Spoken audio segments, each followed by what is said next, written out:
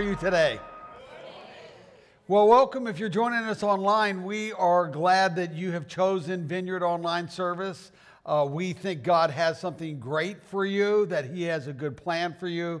And we want to unpack that. We discovered that by going to His Word, right? I mean, that's our instruction manual, our recipe, where we say, God, show us how to live this life, how to live a life of fulfillment.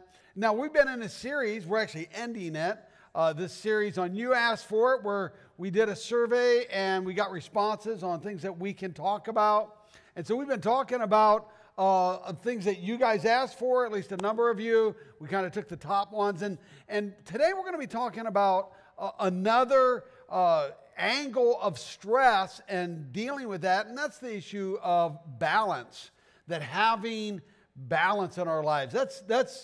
That's probably more of an art than a science. It's hard to get balance, and then if you are in balance, to stay in balance. And we see that God talks about it all throughout Scripture. Let's begin with this verse. You made my body, Lord. Now give me sense. That'd be another form of balance. Sense to heed your laws. So God actually tells us, hey, I have some things that if you do these things in your life, you'll have more balance in your life. Like I said, we'll look at it. And you really see that this issue of balance or equilibrium, is symmetry. You see this in the sciences. You see it in nature.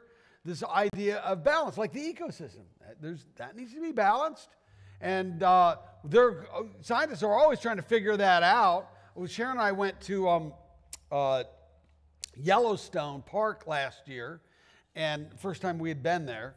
And one of the things that we learned was that the Lake Yellowstone, that got way out of balance, all because some anglers decided to add some trout that wasn't in there. I think they added lake trout, and what was in there before was cutthroat trout. And there was a beautiful balance with the cutthroat trout because they were big trout that kind of hung at the surface. The eagles could come in. Actually, I think like 16 different bird species could get them, and then the bears could get it, and the wolves. There's like this ecosystem balance. And these anglers put in this other kind of fish that go way down to the bottom.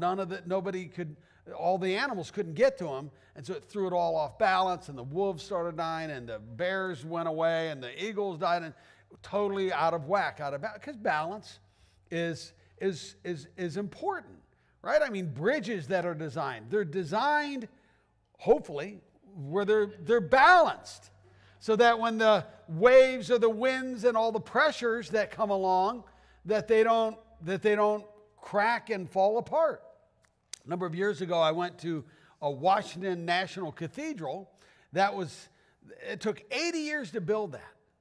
And one of the things that they talked about was these flying buttresses, that cathedrals really became a thing when they came up with this structural balance idea of flying buttresses, where it would balance the stress load across multiple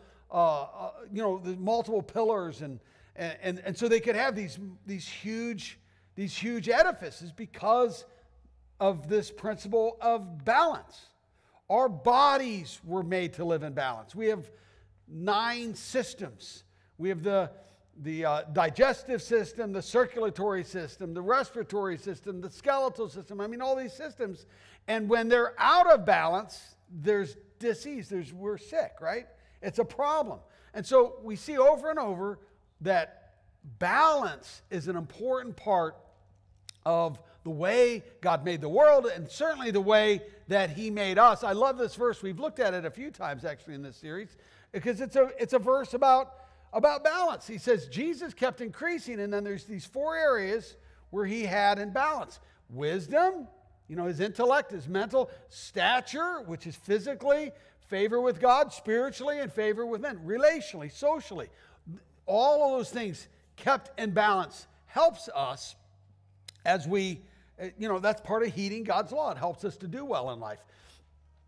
It says, it is senseless for you to work so hard from early morning until late at night. God wants his loved ones to get their proper rest. So he's not talking about sleep per se. I mean, sleep is included, but rest. In other words, and what's he talking about? Work and rest. He's saying there needs to be balance. Balance. Life is not all work and certainly not all rest. It's a balance. And when we get the proper rest-work balance, he goes, then that's smart living. So I want to look at 7 principles of balance this morning. 7 principles based on God's word, and it kind of follows the word balance. Okay, that's an acronym. First is build my life on Christ. The reason why that's so important is because nobody is perfectly in balance except for Jesus. The only person who's ever lived a life perfectly in balance is Jesus. So it makes sense that if you put Jesus as the center of your life, you're going to be more likely to live a life of balance. And so we look to Christ. We read the Gospels. We read God's Word. And we're looking for balance, because God talks about it. It says, Jesus said, God will give you all you need from day to day.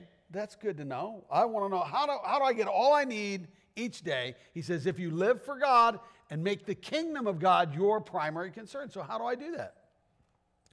Well, really, we have all of these obligations, a circle of obligations. We're trying to juggle them all. And we're trying to say, well, God, how do I keep you in the center? How do I keep you, first place and in focus? Well, what we talk about a lot here at Vineyard is you can't do it all. So each one of us has a next step. We have a next step. I have a next step. You have a next step. How do you know your next step? Well, your next step, in all likelihood, is something you have been neglecting. And if you were to really address it and say, and face it head on, you say, that really is my next step. It's easier to do this. And I think that's my next step, because that's the easier thing. But our next step often is the thing that we've been neglecting, and actually will bring us the greatest results on investment, the greatest ROI. Let me give you an illustration.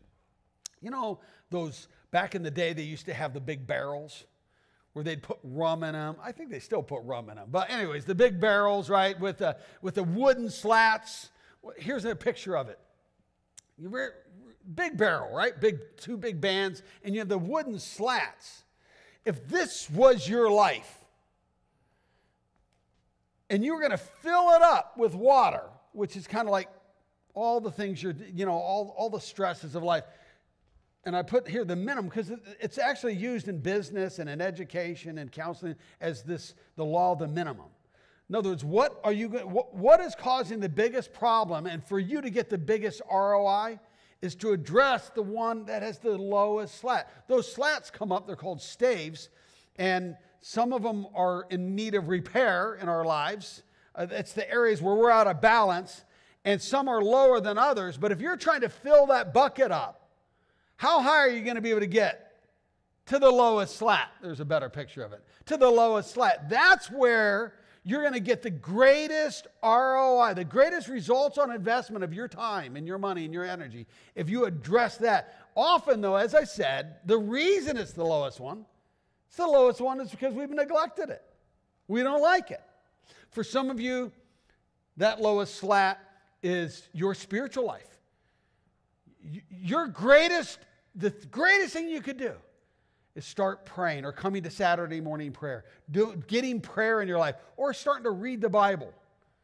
Doing something, because you're going day after day, you're neglecting that. That's an area of neglect. Or coming to church. You're going, Andy, I'm here. Well, you're here today. Come and making that a regular part of what you do. For others of you, you're doing great on those fronts. You're neglecting your health. You're not eating right. You're not exercising. And you're thinking, well, that's not that important. What's your lowest slat? The reason why it's lowest is because that's your value right now. It's not important, and so you neglect that. And so the thing that you need to address, your next step, is that. Others of you, it might be your families or something at work. Your career. Whatever the lowest slat is, that's what you need. That's and more than likely that's your next step.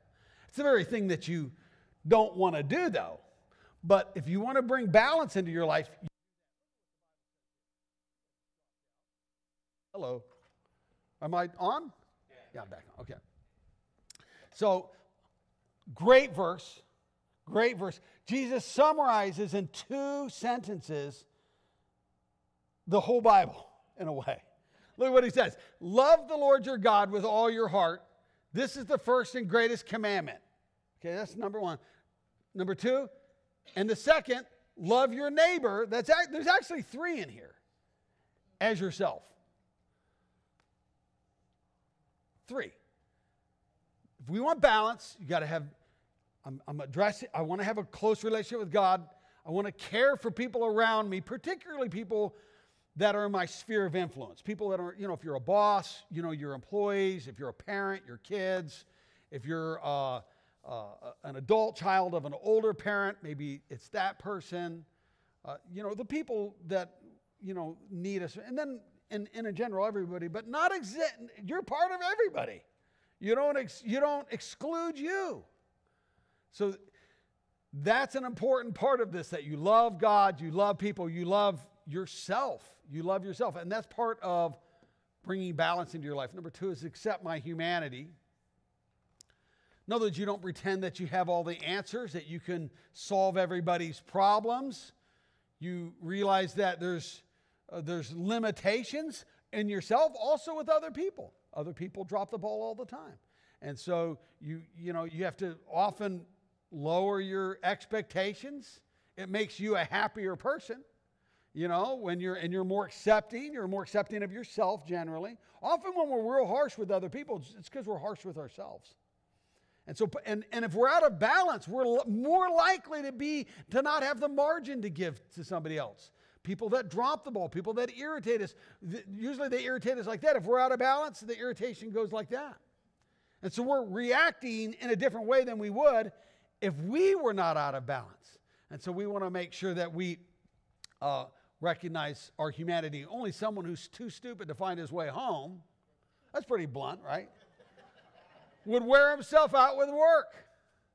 In other words, he's saying, some of us think we can solve all the problems in our lives if we just roll up our sleeves and work harder. But the truth is, there's some things there's some things we can control. Most of that's with ourselves. Some things we can influence. Some things we can't influence or control at all. Recognizing that and just kind of resigning as general manager of the universe. Hey, listen, there's most of this stuff, which is most of life. I can't control that stuff. And so I'll never find peace. I certainly won't be in balance if I'm all caught up trying to, solve all those things. And because it's part of humanity. Here's a great way I think the Bible describes the frailty of humanity. He says, we are like common clay jars. Another translation says we're like cracked pots. Have you ever, right? I didn't use that translation, so I figured clay jar was soft enough that carry the glorious treasure. We have Christ in us. It's remarkable that when we invite the living God inside, when we invite him into our life, into our hearts, he dwells in us. That's why it's so special. He goes, but in comparison, it's a clay jar. He's not devaluating the clay jar. He's just saying that's frail humanity. It still has incredible value because what it contains. And so don't look down on it. Just recognize, it can break. It can crack. So this immeasurable power will be seen in God and not in ourselves. And so we handle it with care because we realize it's frail. Limit my labor. So working is important. Working is a value that we see in Scripture, that we work for. Has a lot of positive things. But sometimes we overwork. And for all kinds of reasons. If you're self-employed, there's a tendency to overwork. You work and then you have all this extra work and then you bring it home and you're working on weekends and that can cause an out of balance. You're neglecting other things, maybe your health, maybe your family. And so taking the time to have balance and scheduling things so that you have balance in your life, and you might even need accountability. You know, ask some people in your life, hey, I think I'm overworking. Sometimes if we're a workaholic, we don't even know it. Here's a hint, okay? There's many of them, but here's some hint. You know you're a workaholic when all your Christmas cards come from business associates, right? They're all pre-printed. You know you're a workaholic when you head out to back to school night and you don't even know what school your kids go to.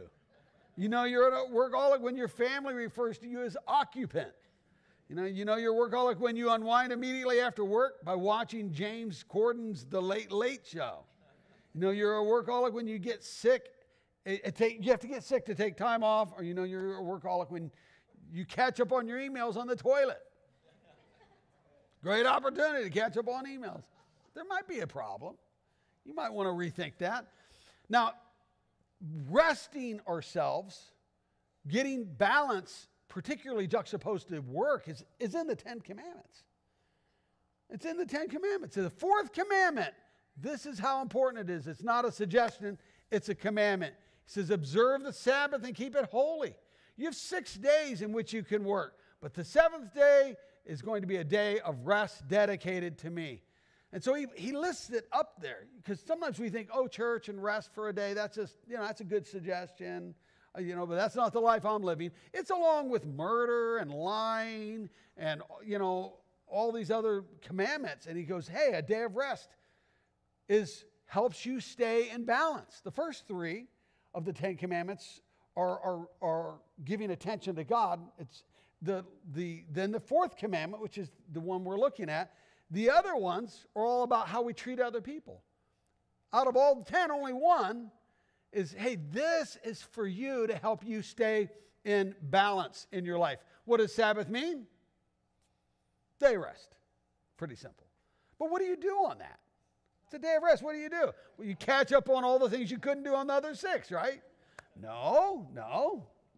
It says the Sabbath was made for the sake of people and not for people for the sake of the Sabbath. So the Sabbath is not something we're enslaved to. We have to do it. It's something we get to do, not something we have to do. And God designed it so that it helps us stay in balance and we go through life in a better way. And it doesn't have to be Sunday. For a lot of people it is. But the Bible says, therefore we do not let anyone judge you by what you eat or drink or with regard to a Sabbath day. Some people, their Sabbath is a different day, but it's every 6 days, and it's every week. For me, Sunday is not my Sabbath. I work hard on a Sunday.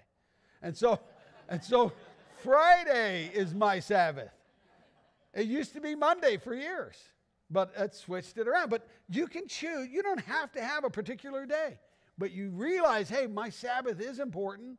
It's something God gave me, and it's in the 10 Commandments, and it's important. What do I do? Well, 3 things. First of all, I want to make sure and rest my body. I was going to put in care for my body, but they're all start with an R. So I thought, well, I can't change it. I've got a problem. I've got issues with that. But you're caring for your body. You're resting your body. That's so important because we need that to rest our body. A number of years ago now, I worked at Costco.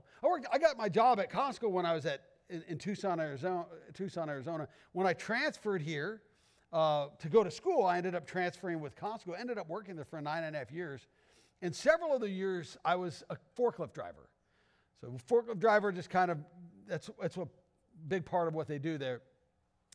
And the manufacturers of the batteries, now I don't know what kind of batteries they have today, but back in the day, they didn't have lithium ion, but they were basically the same. 36 cells.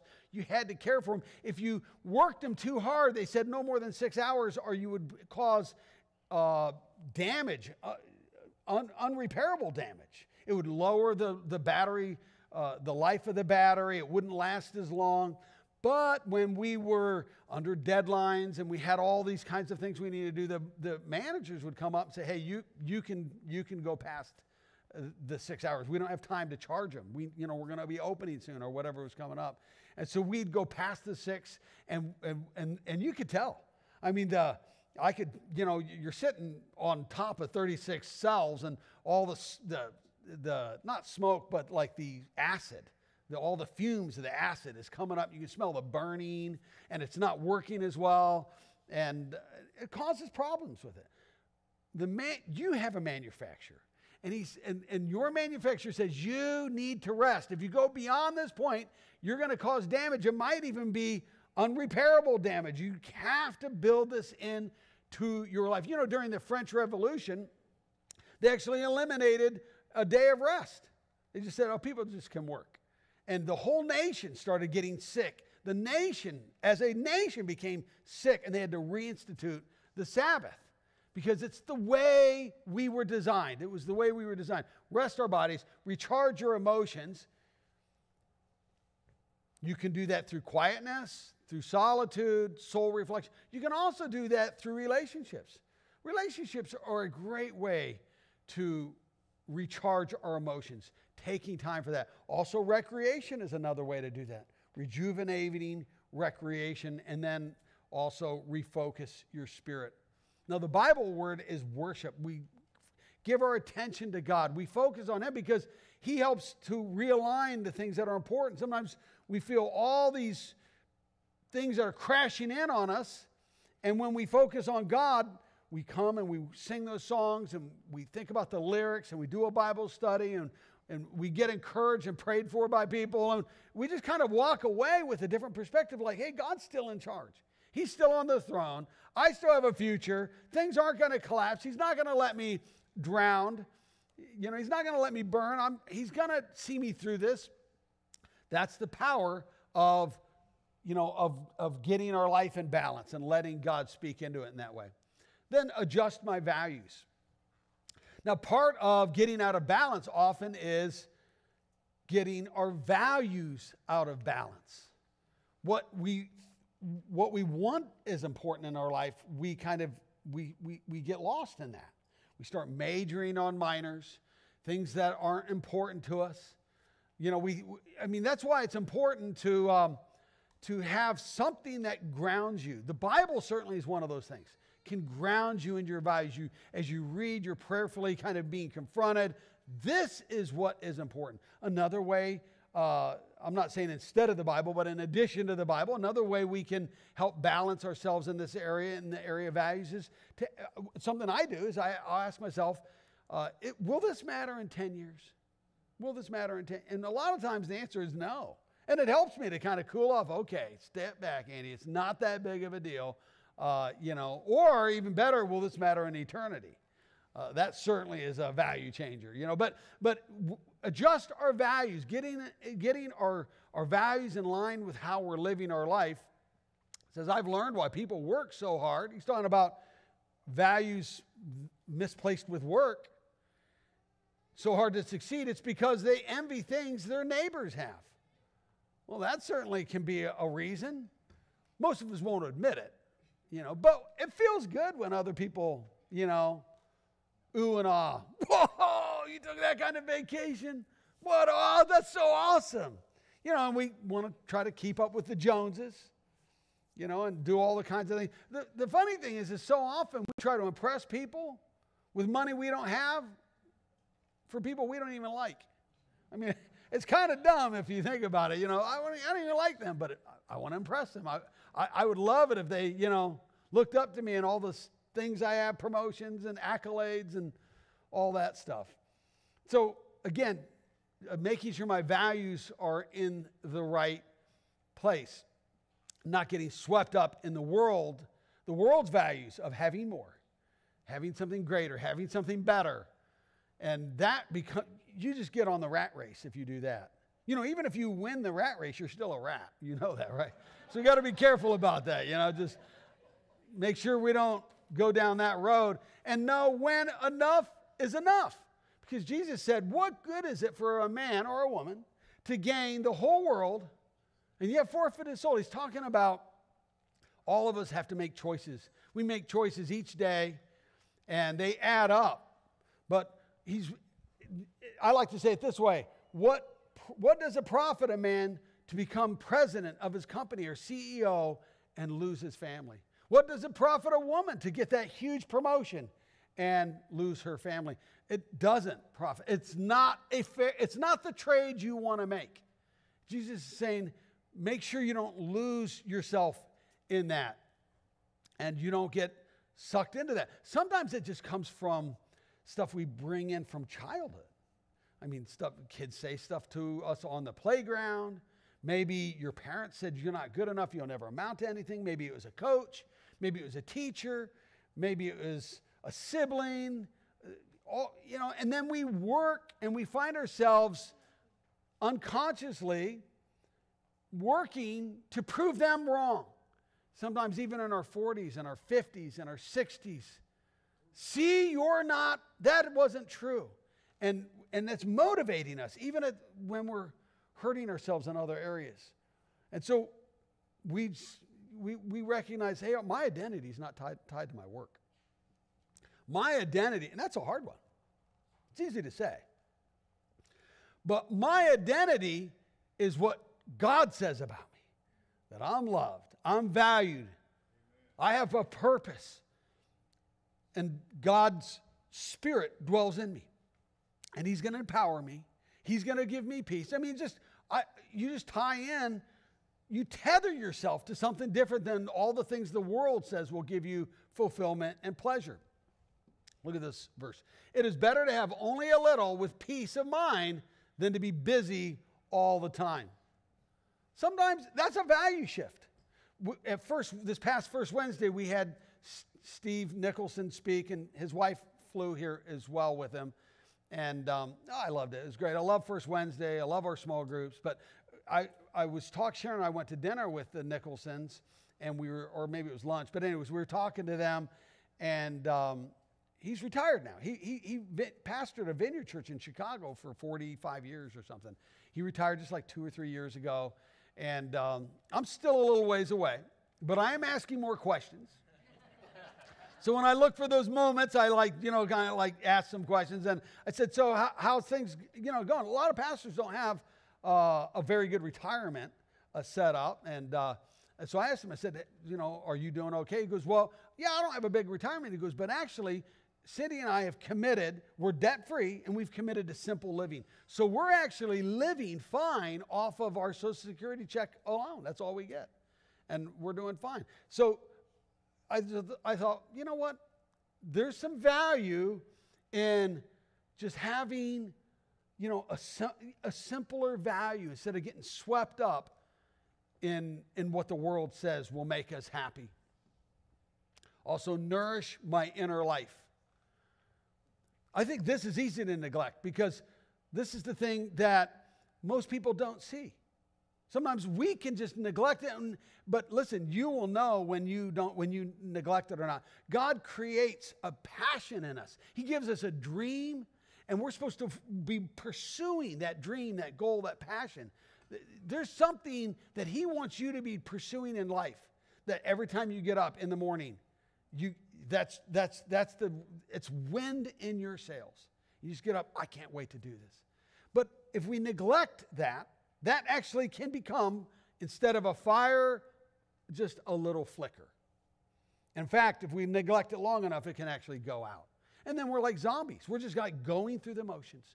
One step, plodding in front of the next, going through life, going from one crisis in life to the next, really with no driving passion.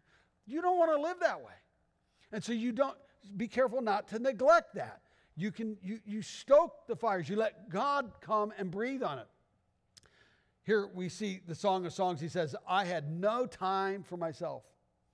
That is somebody who is neglecting their inner life. If that verse resonates with you, that might be like a little light on your dashboard that you're neglecting your inner life and that you need to allow the Holy Spirit to come in and kind of breathe on that, create that fire.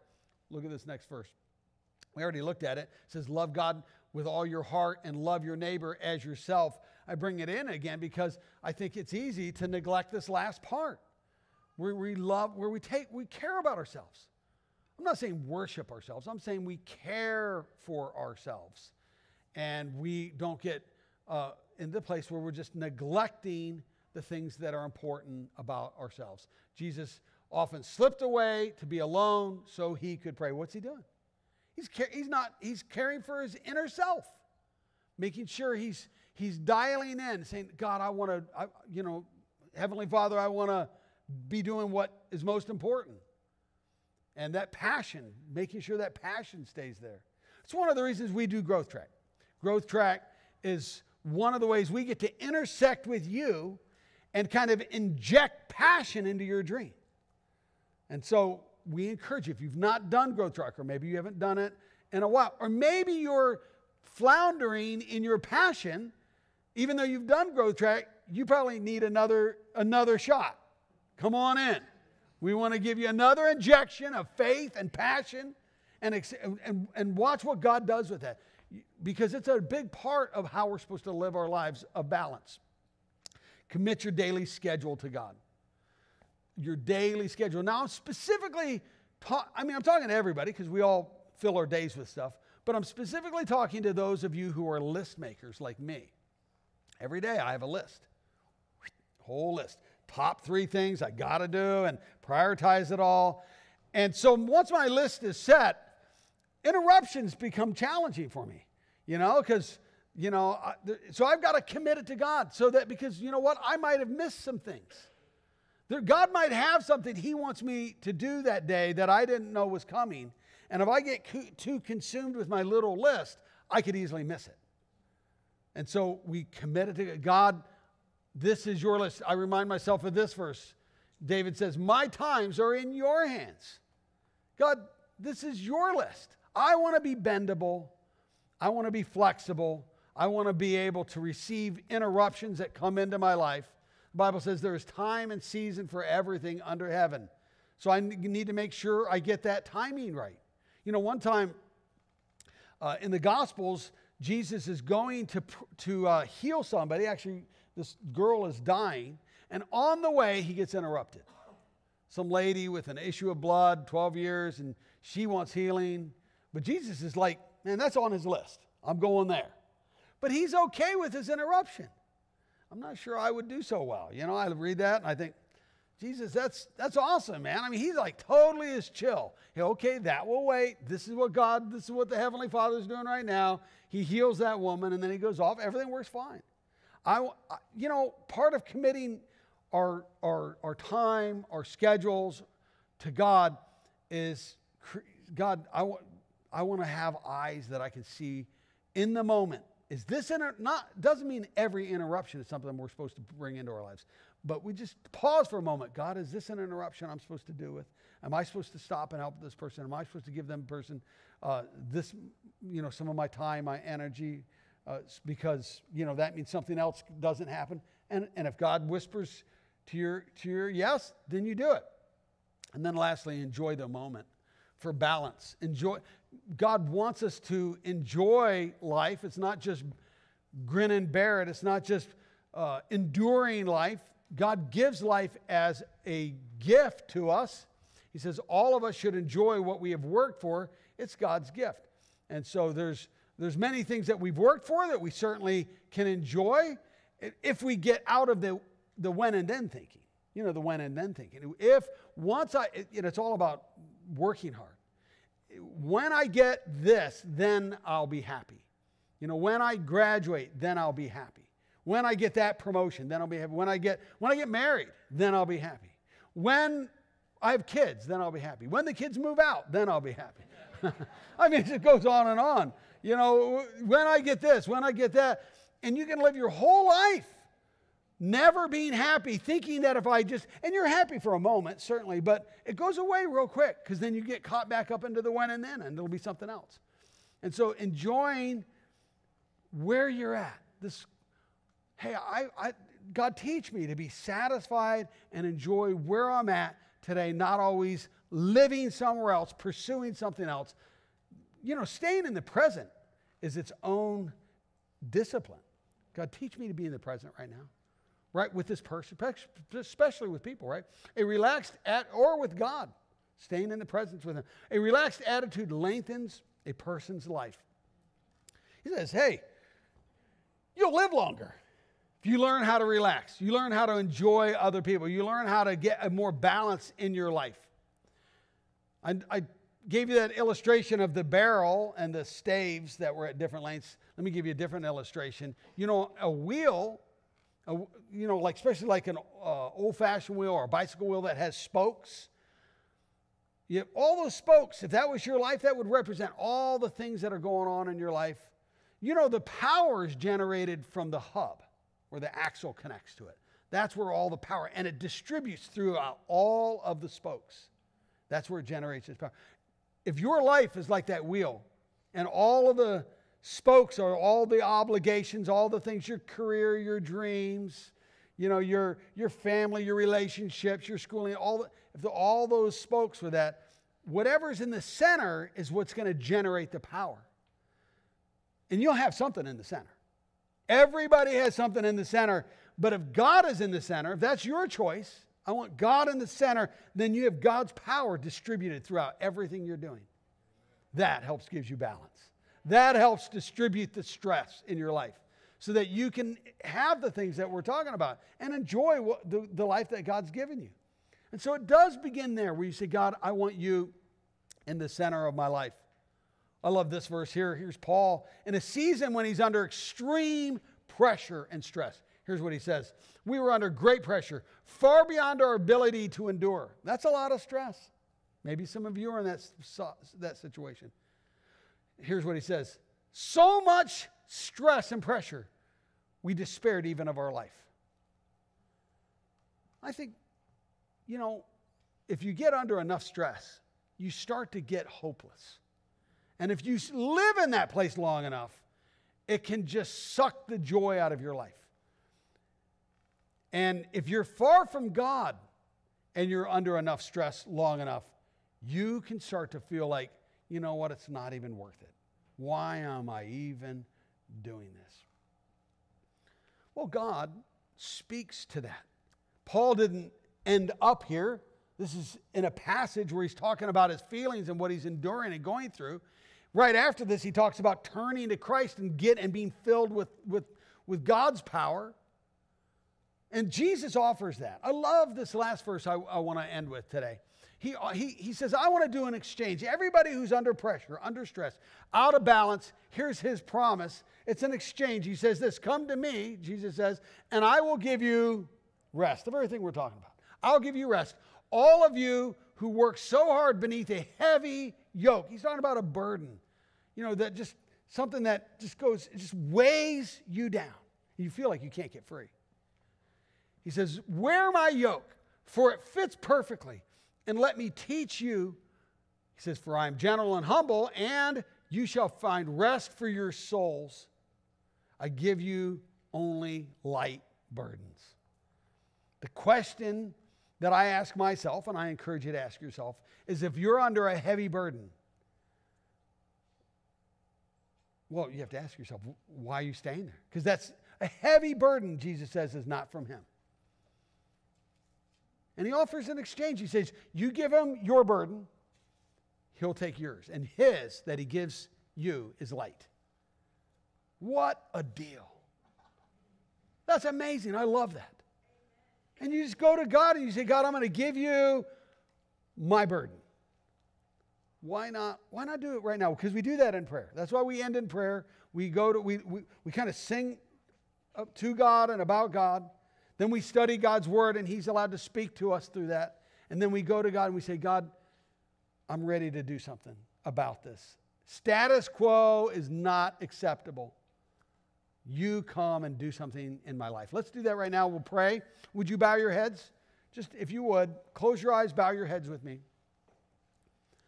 And I want to just kind of pray through this balance that we just talked about. Would you say, God, I want to build my life on you. Help me to, and then just pray this, help me to accept my humanity. If I'm playing God, if I'm trying to uphold, like Atlas, the universe around me, you say, God, help me to realize I can't meet everybody's needs, solve everybody's problems. Help me to know what I can control, what I can influence, and what I have no control or influence over. Then say, God, help me to limit my labor, to observe the Sabbath every week, not every other week, not every month, every week, to rest my body, to recharge my emotions, to refocus my spirit. Then say, God, help me to adjust my values. I don't want to live a life where I end up making poor choices. Because I can win the world, but if I lose my relationship with you, or I lose my spouse, or lose my kids, it's not worth it. You say, God, help me to nourish my inner life. To not neglect that, to let that dream burn once again. God's birthing new dreams in some of you. Would you give him that space to just birth a new dream in you? Maybe you've run that other one its course, and he's ready to pass on this new dream, birth something new, a new flame. And then say, God, help me every day to have a passion. I'm not being driven, I'm being drawn. I'm being drawn by the passion you put in my heart. The dream.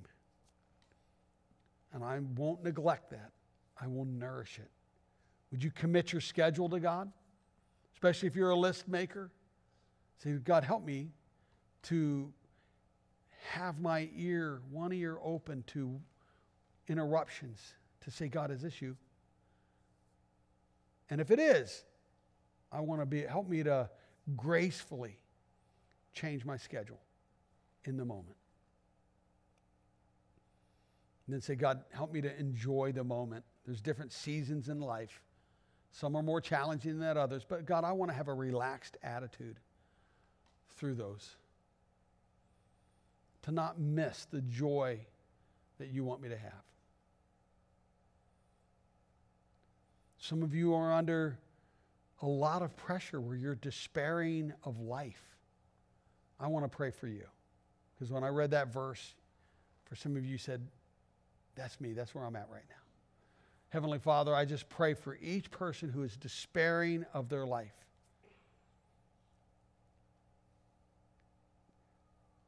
Maybe it's thoughts of suicide, but it might be also just thoughts of, I wish I wasn't alive. I wish I had lived somebody else's life. I got a bad deck dealt to me. God, I pray that you break into their life. Help free them from that place of torment. Lord, I pray that you, through your sovereign work, you reorganize, you change up things.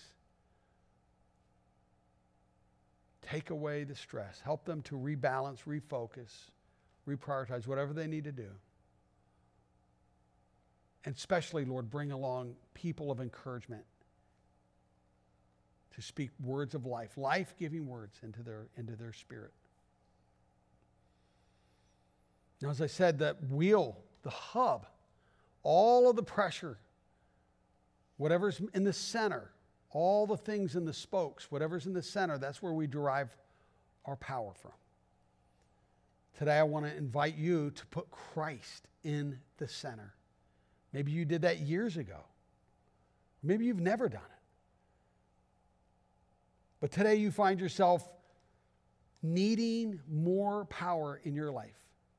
And the power of God is available, but you got to put him in the center, in the hub. And then all of that power goes through every one of those spokes, all those things that we're juggling, all of the pressures. So I want to invite you to just pray a prayer, because that's how you put Christ in that center, is you invite him through prayer. And I actually want to lead you in that prayer right now.